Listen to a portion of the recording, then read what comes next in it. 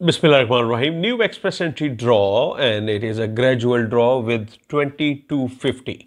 So last draw was at 2000. So they have been increasing 250 ITAs in each draw. So this draw is 2250 ITAs in a draw. Okay.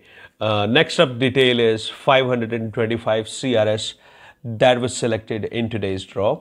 Okay. But keep in mind, not everybody who scores 525 will receive an ITA in this draw. That is because of the tiebreaker rule.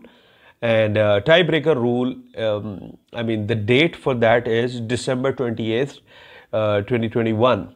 Okay, so that is almost 8 months old.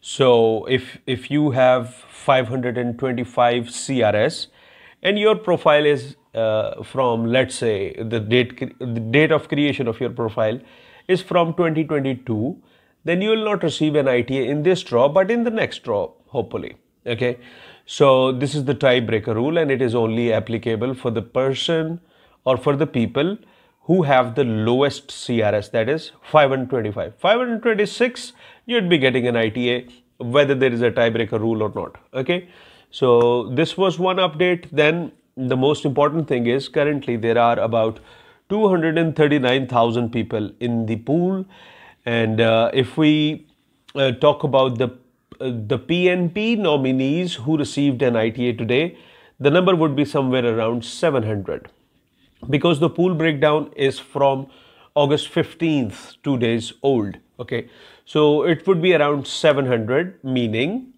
around I would say 1550 or 1600 people, 1500 people would be the federal high skilled workers. Federal high skilled worker means it could be a CEC candidate, it could be an FSW candidate, or it could be an FST candidate. So many congratulations to the 2,250 people who got an invitation to apply today, and you'll have 60 days to apply. So these 60 days are something that you need to make a use out of, because people usually like to hurry up, and when they hurry up, they mess up the documents, which are very crucial.